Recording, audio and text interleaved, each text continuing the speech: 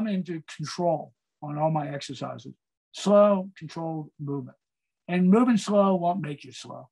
As a matter of fact, if you want to get explosive, isometrics will make you very explosive. That's one reason why the late, great Bruce Lee was a very big advocate of isometric training.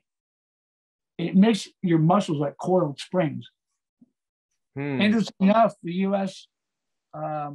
Olympic judo team up in Massachusetts there under Jimmy Pedro. Yeah. USA judo. The strength and conditioning coach came and did a little session with me with isometrics, and he said that he was training all the guys in the judo team with isometrics. He felt that it was just the best way to go for preventing injuries, and for you can still work out even if you are injured with isometrics. Yeah, you don't need a lot of equipment. Yeah, even if you blew your knee out, you could still work your quadriceps and your hamstrings isometrically without irritating your knee. Yeah, that's amazing. And you're saying that like isometrics could actually make you more explosive. Make you more explosive. You know, there's this idea that if you move fast, you're selectively recruiting fast twitch muscle fiber. Mm-hmm. The research doesn't support that at all. Now, fast training works. You will get stronger.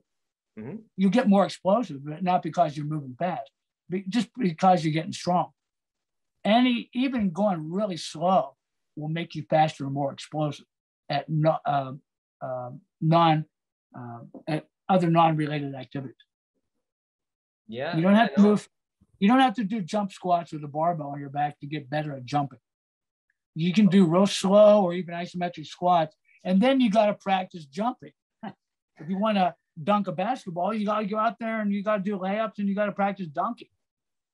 You know, because it's a skill. Mm-hmm. But you know, doing box jumps and power cleans and jump squats with a barbell on your back, you're just fucking your joints up for no good reason. So what do you think of, in judo, how sometimes when they want to practice their throws, they call it power uchikomis. So what it is that, for example, if I wanted to throw somebody with a ippon seonage, right? So that's essentially an arm throw.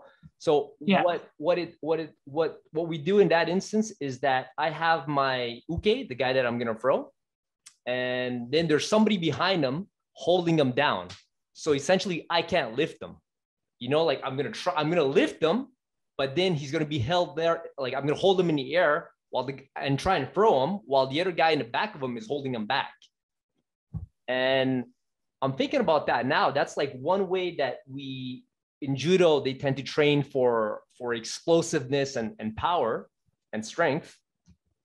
But I'm thinking about it, and it's like, well, that starts to look a lot like isometric, but very specific to judo. Do you think, would you consider that safe, or would it be better to just focus on isometrics? Suddenly exploding into like a heavy weight like that is never a good idea. Puts a lot of trauma. The other problem with that is you're developing a different skill set. You're never going to throw a guy your weight. Judo is a weight class sport. Mm-hmm. You're fighting guys your own weight. You don't need to lift heavier weights. What you need to do is be more skilled at working with your partners and your opponents. And you can only do that through repetition. But trying to get strong that way, it's just a backward way of doing it. Trying to emulate sports skills with strength training is always a step in the wrong direction. It causes motor learning confusion. In motor learning, right? Skill transfer, it's either negative, positive, or indifferent. And that drill would either be indifferent with no real transfer to your regular throw, or in some ways it might even cause negative transfer. And what's confusing, some people that are called discriminators, they just have this nervous system that no matter what they do, no matter how god awful, they seem to just thrive. And they tend to be the champions. So you'll see a champion athlete doing something like that and getting away with it because he's a discriminator. But the average guy with average genetics, it just works against you. And that's been known for over 100 years in motor learning studies. Better just to practice with your partner and throw them full speed. You know, maybe start out a little slow and just build up till you just throw them as hard as you can. And that's where those crash pads really come in handy. So you don't have to just repetitively just take those falls over and over again. Yeah. Like at our club, we have a whole bunch of crash mats, and we use them very, very often. You know, of course, when we're doing randori, you know, like free practice, then of course we have to get rid of them so that we could practice and all, because there's a whole bunch of people on the mats. But when we're just practicing our throws, we pull out the crash mats, which I think is it's a great idea. Yeah, I mean, why take all those falls if you don't have to?